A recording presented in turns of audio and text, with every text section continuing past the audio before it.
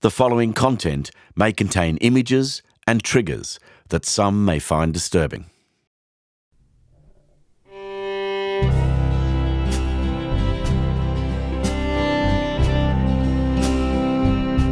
Gimme Shelter is a book that looks at ordinary men and women who have worked in extraordinary circumstances and the effect it has had on themselves and their families.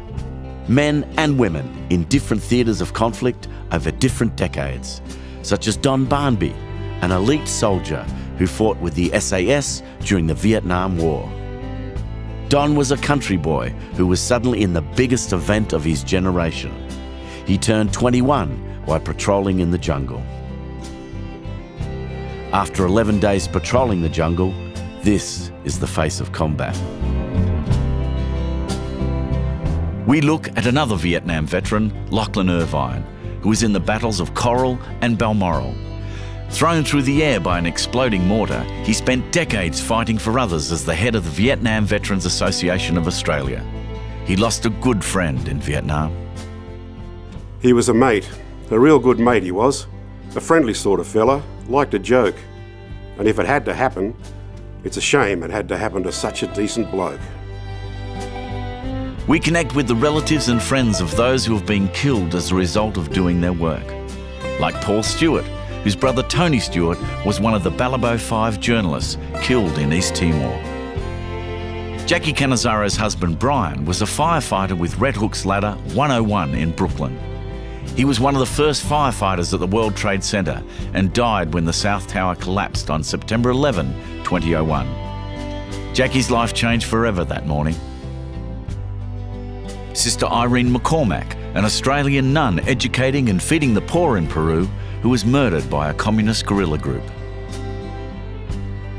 Working in territories quite different from home, they faced populations that both supported them and attacked them.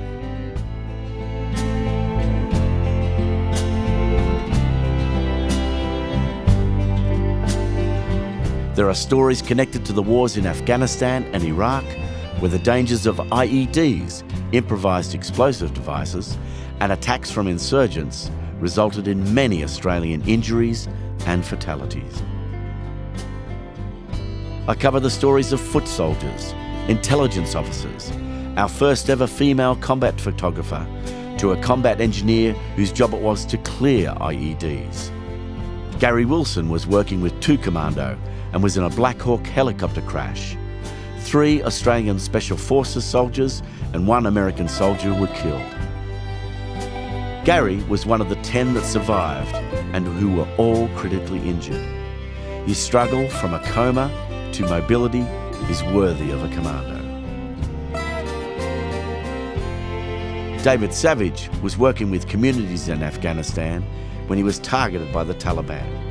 He survived a suicide bomb attack carried out by a child. The shrapnel that remains in his body means he is in a wheelchair and struggles with his post-traumatic stress disorder. We hear the story of Janny Poate, a mother whose son Robbie Poate was killed in Afghanistan. We cover 2 stories of women at war, exceptionally skilled soldiers whose battles continue. Kyle Wilson received the Commendation of Gallantry for his actions in a contact with the Taliban. His bravery helped protect his brothers, but his adjustment back into civilian life has been a longer battle. We tell the stories of those helping those battle with trauma they have experienced. Police officer Alan Sparks received the highest civilian award for his bravery, and Sean Fitzgerald, who runs the PTSD unit at St John of God. Both help those struggling with the burden of their trauma. Most of the subjects in my book are the best of the best, commended for their bravery, gallantry, skills and intelligence, and yet they are struggling to cope. Gimme Shelter highlights these brave people and their amazing stories.